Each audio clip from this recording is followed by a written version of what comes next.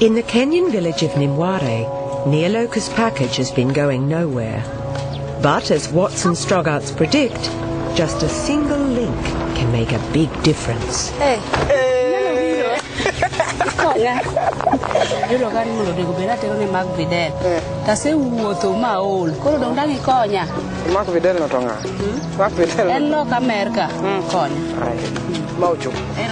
Nyaloka's Aunt Margaret has come from Nairobi for a visit. She's the link to the outside world. Like to meet Margaret. Welcome. Come in. I've come to take your package. Thank you. I don't know anybody in Boston. I don't even know this Marc Vidal. But I know somebody in New York. I know a lady called Deedee Halleck. Hello, ma'am. It's express package from Kenya. From Kenya? Oh, it must be Margaret. Thank you so much. All right, thank you, ma'am. Oh, I'll have to open it. I was in Kenya last summer working with Margaret Owino. I don't know any scientists in Boston, but I do know Lee Min Mo, who lives in Cambridge, and she's an old friend, and I thought, her husband's some kind of scientist. I thought maybe if I send it to Lee Min, she would also be able to somehow connect.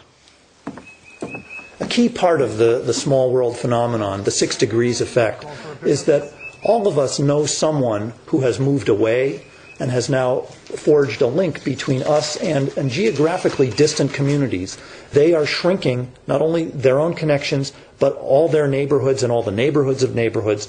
That random connection is bringing the whole world together, and it's happening all across the world with everybody.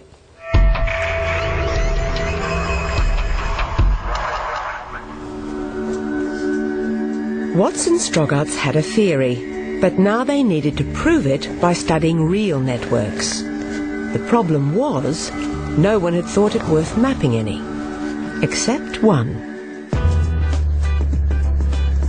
We don't normally associate Hollywood with the real world, but for the scientists it offered the first possibility of testing their ideas. More than 1 million actors have worked in Hollywood on 500,000 films. Here was a huge network of connections. In the mid-90s, some college students devised a trivia game based around the idea of linking every actor to just one star. Kevin Bacon. Rodney Dangerfield was in Caddyshack with Bill Murray, and Bill Murray was in She's Having a Baby with Kevin Bacon. Back then, Brett Tjaden was a computer student with too much time on his hands, and he thought it would be fun to turn the Kevin Bacon game into a website. Welcome to the Oracle of Bacon at Virginia website. I wrote a program that would extract the path from every actor or actress to Kevin Bacon. Before I knew it, a lot of people were visiting, and a couple of the websites picked up on it and made it their pick of the week or whatever, and that brought in a tremendous number of visitors. Abbott and Costello. Brett Tjaden helped turn Kevin Bacon into a cult figure and the inspiration for a major scientific breakthrough.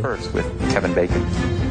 We had this silly idea, in a way, why don't we use the Kevin Bacon network, the Hollywood actor network? Because people kept saying to us when we would talk about 6 degrees that, oh yeah, that's the 6 degrees of Kevin Bacon game that everyone was playing at that time. But we thought, well, actually, it's a scientifically serious thing. So we wrote to Brett and said, look, we're doing research on networks, and we think that you have this really interesting data, and would you mind if we had it? Always well dressed. And to their astonishment, the Hollywood network conformed precisely to the theory. A few random links shrunk the connections between 1 million actors. The model worked almost perfectly. There was an incredibly high level of clustering. But it was also the case that everyone could reach everyone through just a few steps. Hey, I am the center of the universe. Kevin Bacon, great as an actor as he is, was not that special in the role that he played in the network. That is, if you looked at any two actors, the typical number of steps between them, people you've never heard of, was about somewhere between 3 and 4. Without even knowing it, Kevin Bacon had inspired the first real evidence that small worlds existed. Can I write a check for this? I just need to see some ID. Hold that thought. Eunice, hi. Come with me. Okay, so I was in a movie with an The Oracle of Kevin Bacon was a social network entirely based on human connections. You recently removed the appendix of him who dumped you sophomore year. So you see, we're practically brothers. But to prove their theory was universal, Watts and Strogatz needed to find small worlds in networks without people. Tests have proven the great power system ready for transmission. Here was the perfect example to test their theory. America's massive power grid, with enough high-voltage cables to reach the moon. It's been described as the world's largest machine. So it was a kind of an organism that grew itself. The grid is the result of thousands of random events as new generators and cables were added to meet the growing demands of America's industry and population. We found that it too was a small world, that even though it had 5,000 power plants over half a continent of area, it only took a very few hops to get from any one to any other. We thought, okay, let's be ambitious here. Let's think about, completely different kinds of networks. I had heard that every neuron in your brain is just a few synapses away from every other neuron. But we were now in a position to be able to prove that that really was right. There is only one nervous system that has been fully mapped, the nervous system of a worm, called C. elegans. And that, we found, was a small world also. We found the same kind of result, short path lengths, high clustering. It was like time to uncork the champagne for both of us. It was very, very thrilling. They'd uncovered the invisible links that make the big world small. Watts and Strogatz showed us a new view of the world in which distance vanishes. What goes around comes around faster than you think.